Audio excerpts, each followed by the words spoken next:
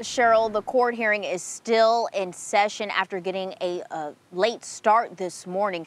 36-year-old Harry Rogers appeared in court this morning. He's now facing 8 criminal charges, including hate crime. Witnesses were brought to the stand to recount what they saw and heard back on June 7th when Rogers allegedly drove onto a median and revved his engine while protesters were marching.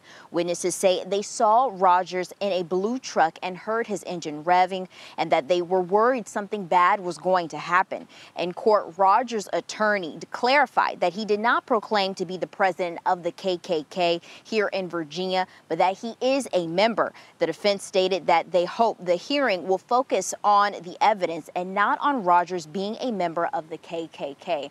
Our Brendan King is still inside the courtroom. He will be bringing you the latest on this case starting at 5 o'clock right here on CBS 6. Working for you, Gabrielle Harmon, CBS 6 News.